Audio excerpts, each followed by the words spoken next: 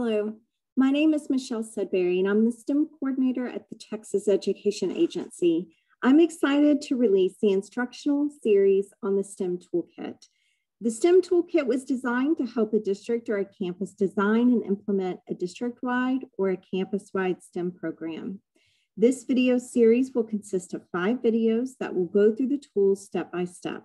This is the second video for the STEM Toolkit series. If you've not watched the introductory video, you'll want to stop and go back and watch that in order to understand the STEM framework.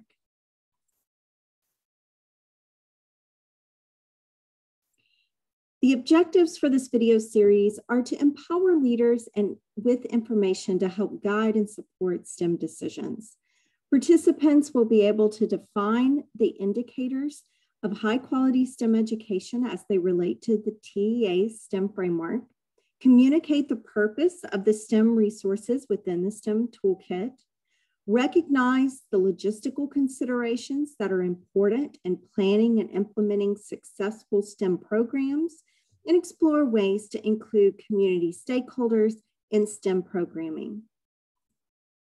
One of the first steps in developing the STEM programming in Texas was to establish a common definition for STEM. We have defined STEM education as a method of hands-on teaching and learning where students learn to apply academic content by creatively solving real-world problems with innovative design-based thinking to prepare students for future career opportunities. When we talk about STEM throughout this series, we are talking about a method of instruction, not a course or a program. In the last video, we went through the STEM planning tools. Once your district has a strong plan in place, it will be time to implement that plan. When implementing a STEM program, there are 3 areas to think about: instruction, evaluation, and culture and climate.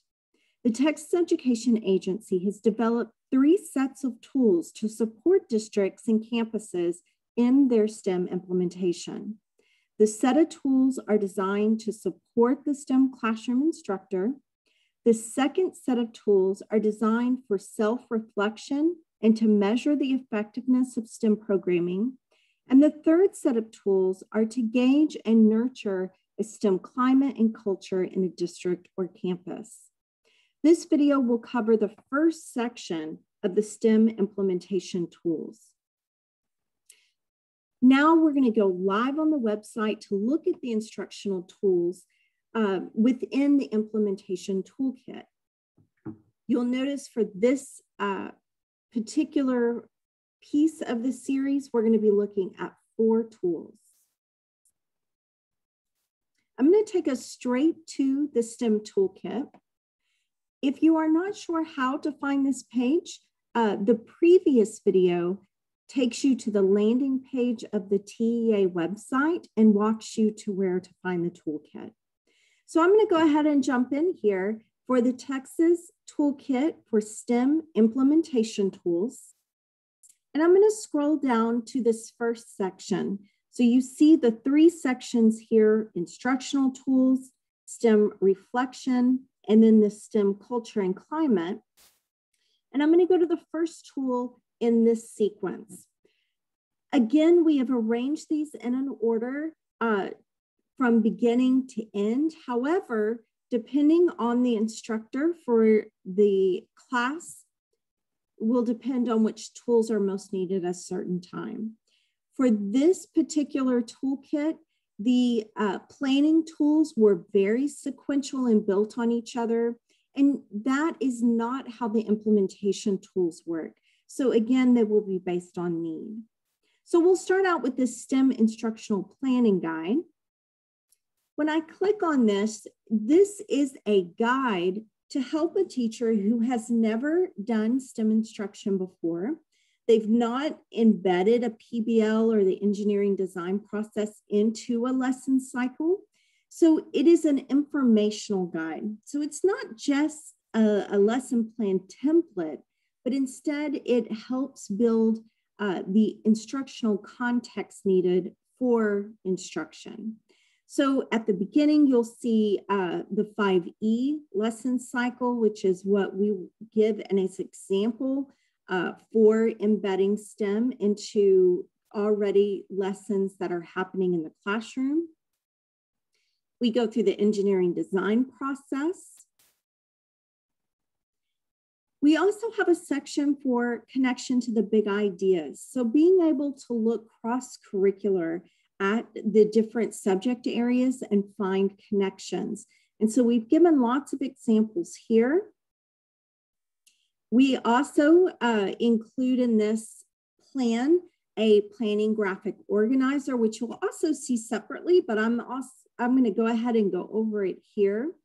This is so you take a theme. So let's say in science, we're doing a particular topic. I would put that standard in this tan part of the wheel and maybe the topic. And then in my common planning time, I can share what my project is. And then my other teachers in the building can chime in with, you know, that would fit well with what we're doing in social studies during this unit, or what math components could fit in. And so it's a wheel of integration, and we call this the eye of integration. So it's just a graphic organizer to help plan. Then we have a unit overview, how the 5E unfolds in the classroom typically.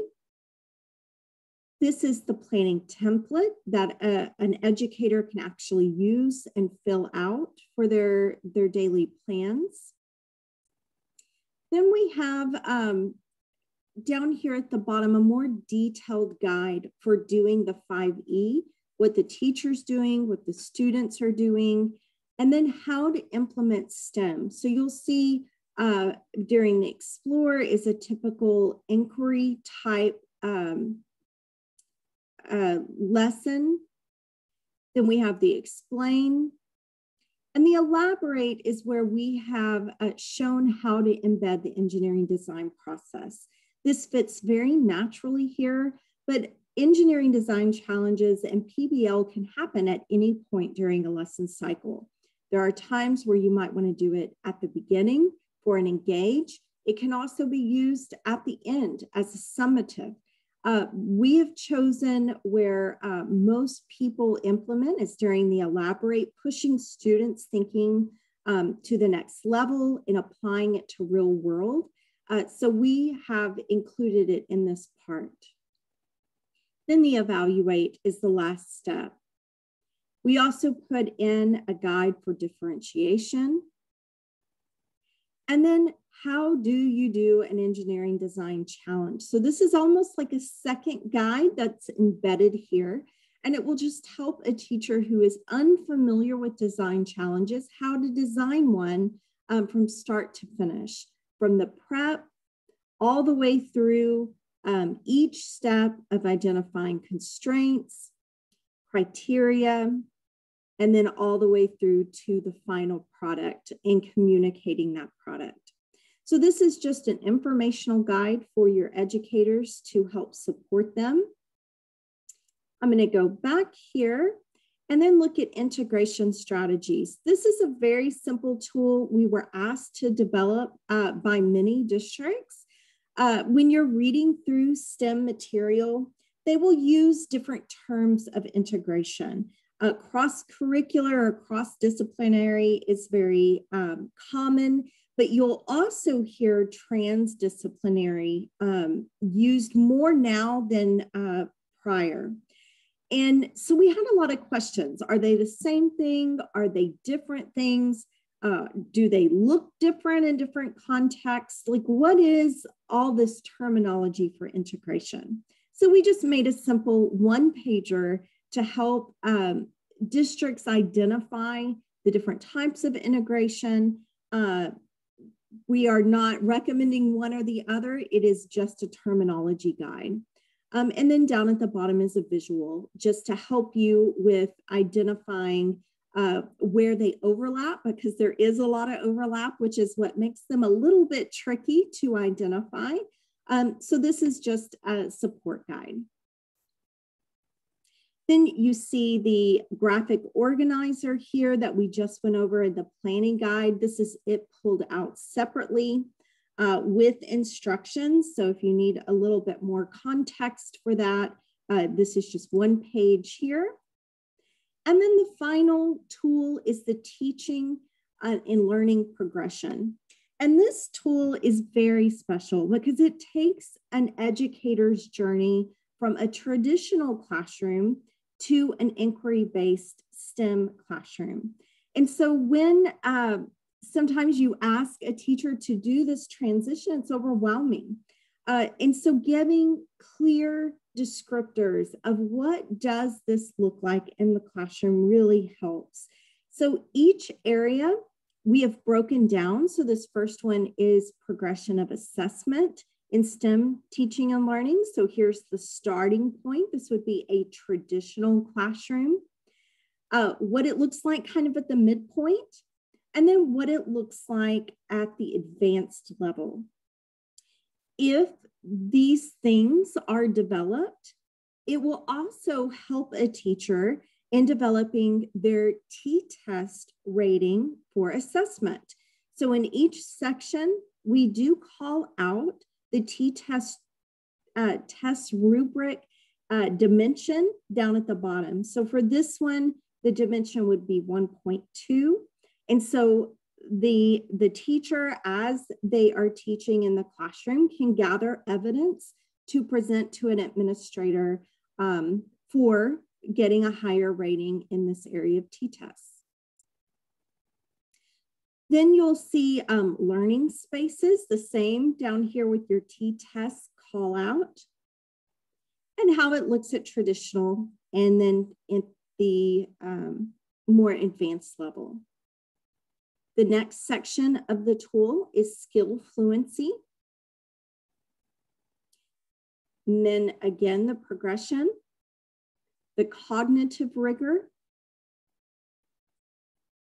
the student-centered learning instruction. And this actually hits two different sections of the TTest rubric. Sustained learning and integrated teaching and learning.